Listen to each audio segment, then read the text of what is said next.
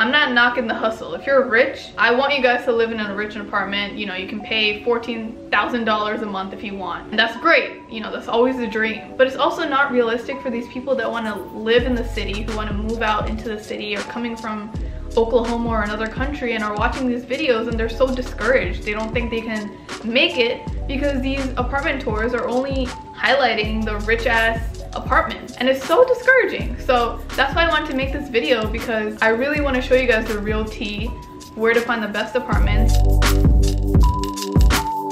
So a video of mine went viral. It was a renovation New York City vlog, and a lot of you guys watched it. I've never gotten that before, and I got a lot of questions about my rent and where I live and all of that information, and I realized I never really gave an in-depth video.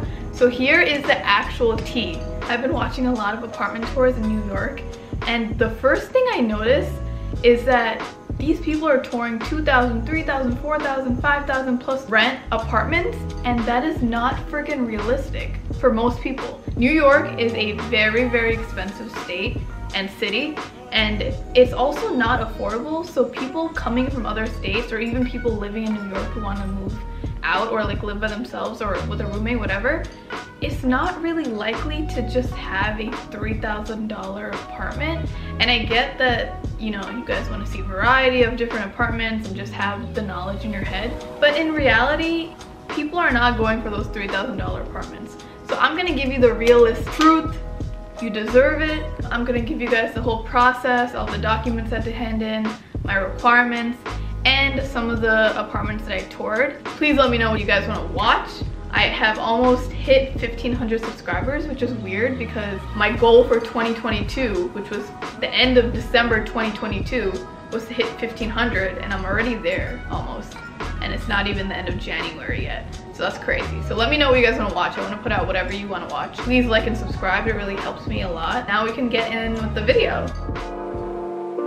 When people move to New York, they are obsessed with living in the city, which I get. The city's beautiful.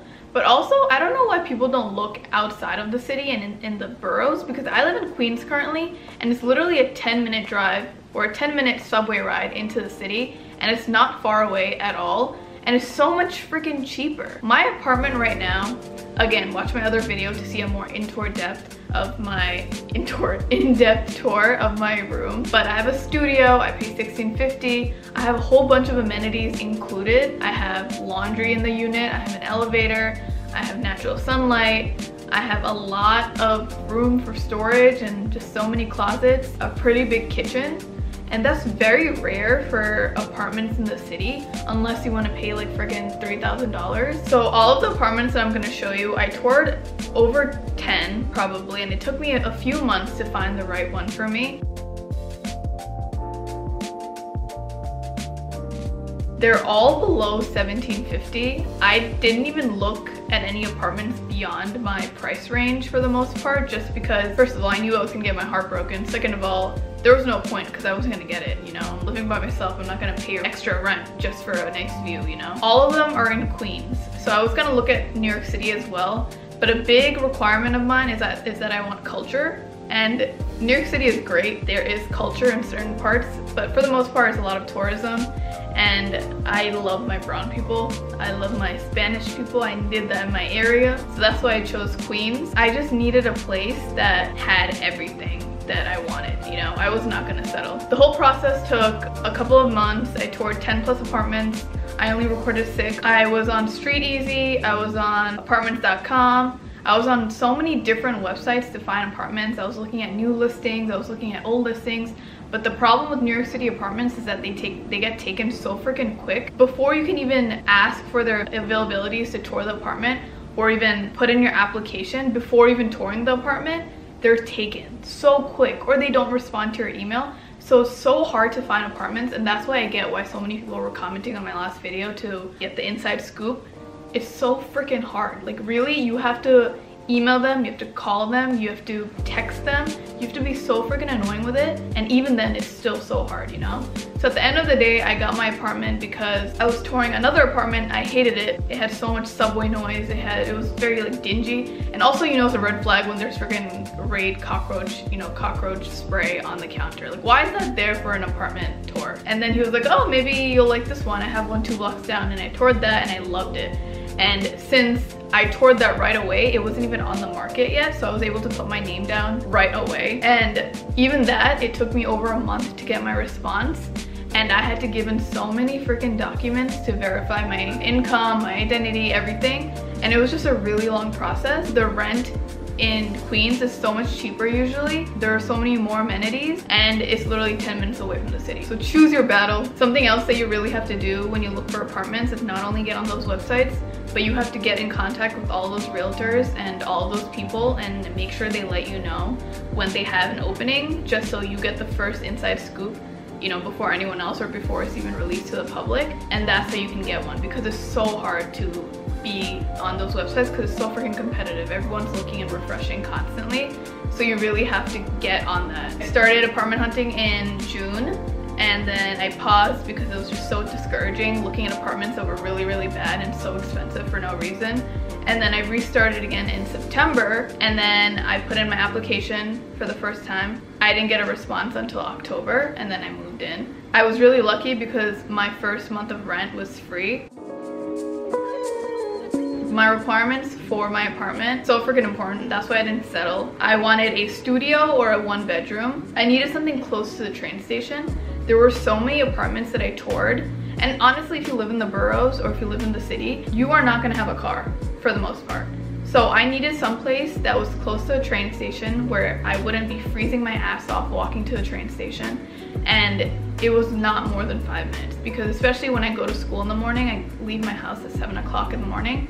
I'm not walking far, you know, that's dangerous, first of all. Third, I needed an elevator. Fourth, I needed a laundry in the unit, and I knew this was very rare for New York City apartments, but I wanted one just because I knew I would be very discouraged to keep doing my laundry outside, and since I have such a busy schedule, I wasn't gonna make the time to just go to a laundromat outside and keep coming back and forth 3 times at least each wash, you know. 5, I needed good lighting. The next thing, I needed storage space. I am a small business owner, so I needed a lot of space for my boxes and my clothing and my art and apparel. You just need space. I don't like those apartments that have 1 cabinet and 1 tiny like cupboard for your clothes. Like, what the hell is that? The last thing, I absolutely needed culture in the area that I was in. I thrive when I see people like me. I feel more at home. So I know that if I wanted to be rooted in myself and my beliefs and everything, I just needed to feel surrounded by, you know, people that were like me. I needed to feel at home. So those were my requirements. I thought I was shooting for the stars with all these requirements because from what I've seen from all of these YouTube videos, false propaganda. False propaganda. These videos are not showing you the truth. They're showing you expensive ass apartments for like none of these requirements. So I'm gonna tell you the truth. So my current apartment right now is a studio, has probably over 500 square feet. I'm not sure exactly how much. It includes all amenities. So that means heat, water, gas, everything. The only thing I pay for is Wi-Fi and electricity. Train station is literally less than 2 minutes away. There's a lot of culture here. All of the places are walking distance. And I think it's perfect for me. I think I really got very lucky with it. When I first put my application in and told him I was interested, there was a lot that came afterwards that I was not ready for, but I really went quick to put it in just before anyone else. So first was the application, which was all of your information. Second, there was an income requirement, which was 30 to 35 times your rent. So this is very low compared to the city. From what I've seen in the city, you need your income to be 70 times the rent, which is very hard to get. It's really, really hard to get, unless you're really, really rich. Another requirement is they needed a 650 plus credit score, and they needed first month's rent, and they needed first month's security. So right then and there, that's 1650 plus 1650. So the security and the first month rent. And then the paperwork on top of that was freaking crazy. It was endless. It took over a month, like what I said. They needed photo ID. They needed the last 2 pay stubs. They needed my last 2 checking account statements. and they needed my most recent tax return 1040 form. So since I am an entrepreneur, I didn't have pay stubs, so I had to give them a PDF statement of my e-commerce website, my Shopify. In addition, since this apartment was very competitive, you know, I was not up against just one person, it was probably a whole list of people, I had to give additional statements to really show that I'm able to pay for it. So I had to send investment accounts and I had to send my saving account balances. And that's really hard to do considering I'm 23 and I don't have that much money. So it was really hard to figure that out, and I didn't think I was gonna get the apartment, but I ended up getting it. So that's why it's so freaking hard to get apartments here, because so many people's credit scores are low because they have loans that they haven't paid for yet, and it's just so hard.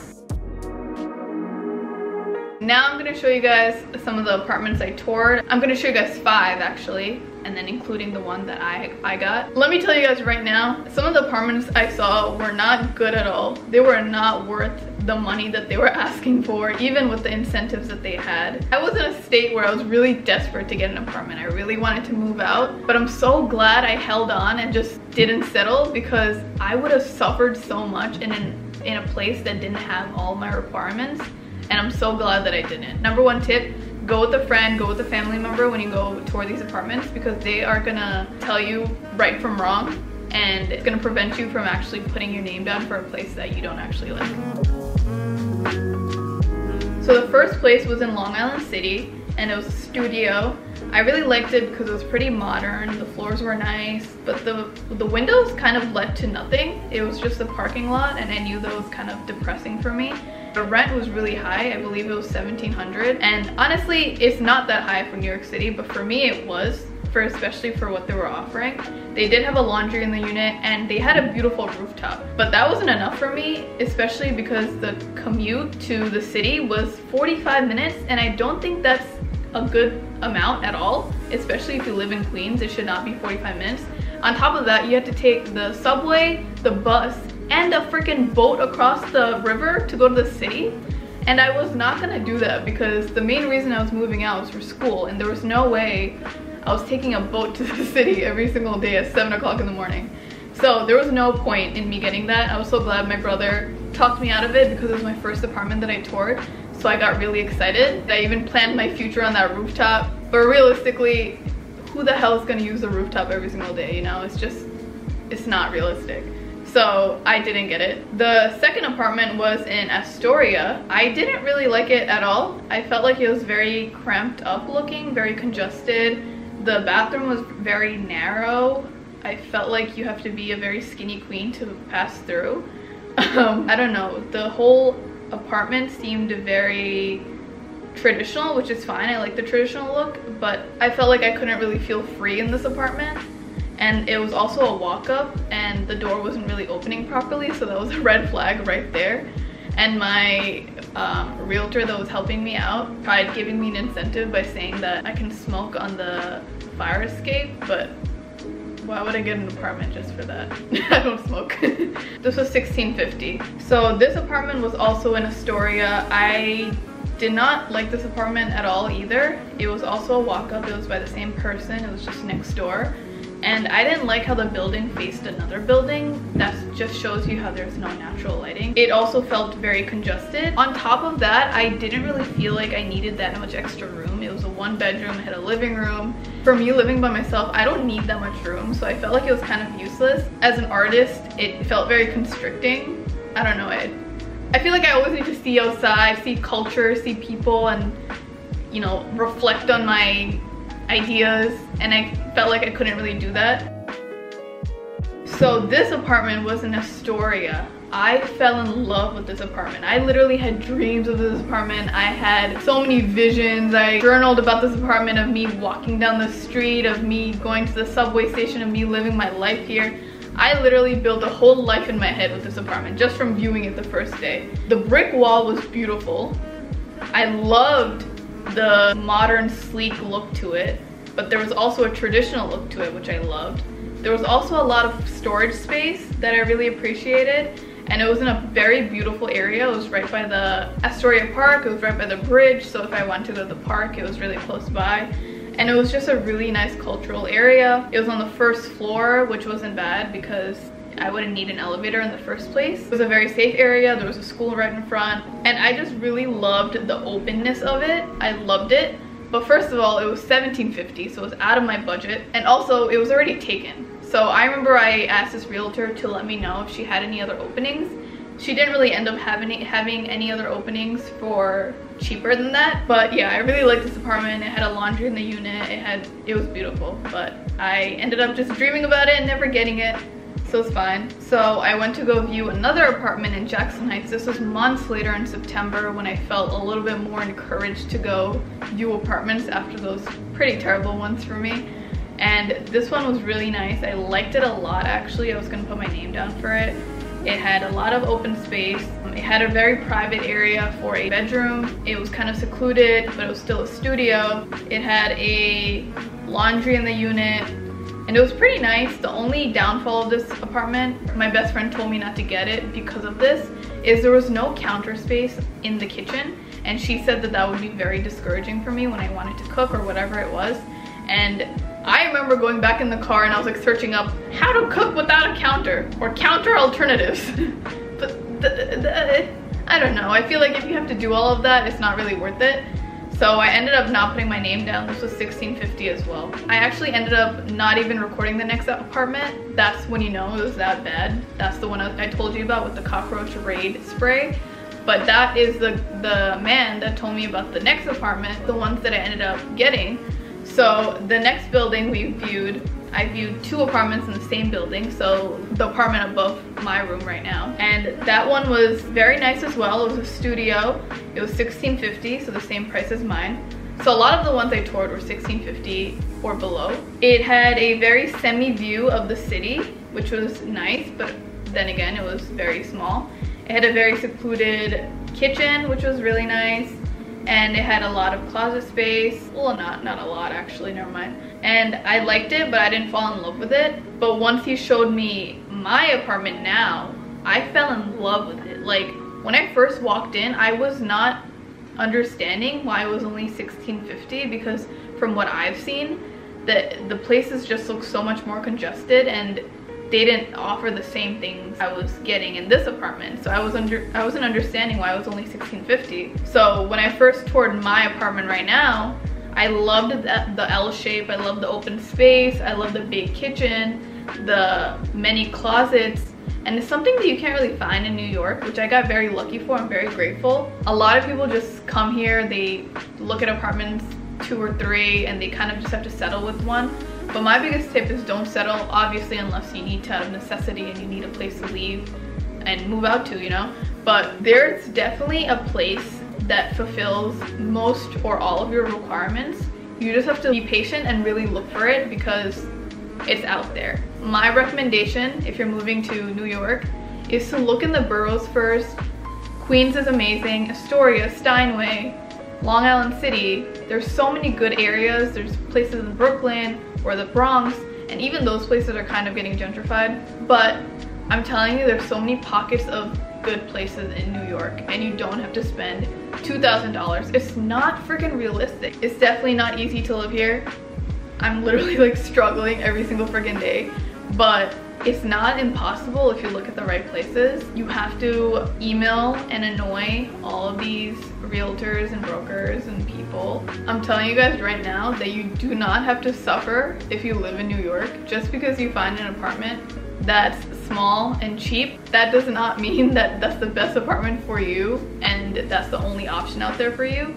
You just gotta really look, and honestly, it's also based on luck and connections. Don't believe all of these freaking influencers. Honestly, like, I'm not knocking the hustle. If you're rich, I want you guys to live in a rich apartment. You know, you can pay $14,000 a month if you want, and that's great. You know, that's always a dream. But it's also not realistic for these people that want to live in the city, who want to move out into the city, or coming from Oklahoma or another country and are watching these videos and they're so discouraged. They don't think they can make it because these apartment tours are only highlighting the rich ass apartments, and it's so discouraging. So that's why I wanted to make this video, because I really want to show you guys the real tea, where to find the best apartments. You can find so many good apartments where you don't have to settle. It fulfills all of your requirements. You're not living in a cramped up space and you think that you can't afford it, and just, you can still have a good life here, you know? That's what I want to show you. I always want to be real on my channel. Alright, so I think that's the end of my video. I've been talking a lot. My mouth is kind of dry. I also just came back from a food poisoning sickness for the past few days, so that's why I'm a little bit out of it. But I hope you guys liked this video. I hope it was informational. I really hope that it helps you with your apartment hunting, and I wish you so much good luck. Please let me know if you have any other questions. I know I get a lot of questions about apartments and moving out, and it's amazing. I love it. Please let me know what you want to watch. Please like and subscribe. My Instagram is mahua.khan and Labyrinth Ave. I'm about to hit 2,000 sales on my freaking small business, which is crazy because I started in August of 2020, and it's wild how many things have changed since then. So if you want to support me, it's labyrinthave.com. And I also have a podcast with my partner. It's called Difficult Dish on Spotify and all streaming platforms. Yeah, I think that's enough of my plugging in. But yeah, I'll talk to you guys soon. I love you guys. I'll see ya.